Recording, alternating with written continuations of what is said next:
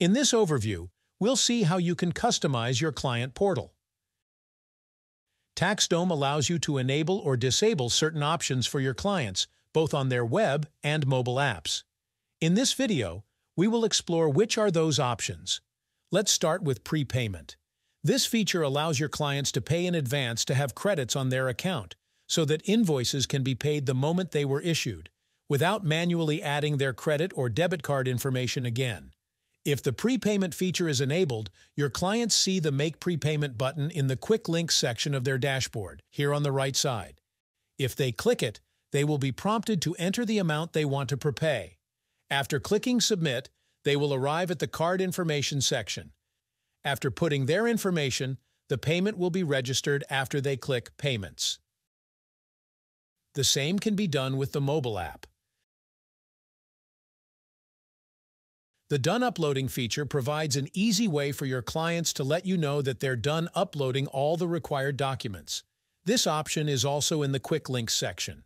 After clicking it, your clients will be asked to confirm if they want to submit the notification.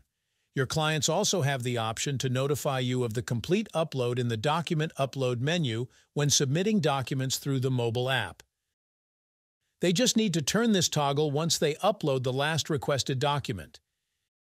Each of these options allows your team members with access to the account to receive the appropriate notification in their inbox plus. Did you know that your clients can book an appointment with you directly through the portal? Well, they can. To do this, go to the Book Appointment option in the Quick Links section. Your clients will see the welcome screen of your firm's Calendly or other scheduler service provider of your choosing. They will select a date and time, add details, and finally, click the Schedule Event button. This also works on the mobile app. You can add announcements to your client's portal. For example, let's say that your firm will close its doors during the holiday season. You can add a notification prompting all your clients to finish all their pending tasks before vacation.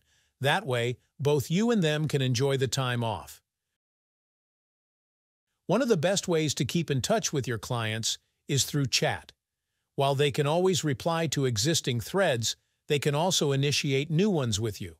To do that, they only have to click on the New Chat button. On the pop-up window, they just have to write a subject and start chatting away.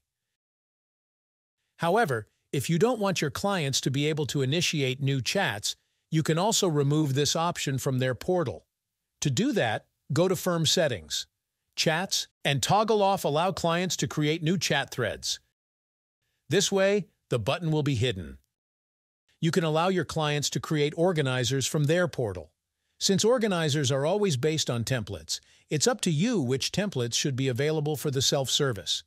If you have enabled this feature for at least one organizer template, your clients will see the New Organizer button on the Organizers page of their portal.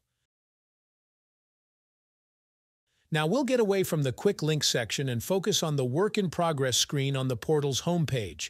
Here, your clientele can track the job progress by using the client-facing job statuses. This way, you can eliminate the need for calls and messages with updates. For every job, they can see the status, which can range from planned, in progress, waiting for documents, or done. The statuses are completely customizable by you. This also is a prominent feature on the client app, so they always know what is going on with their processes.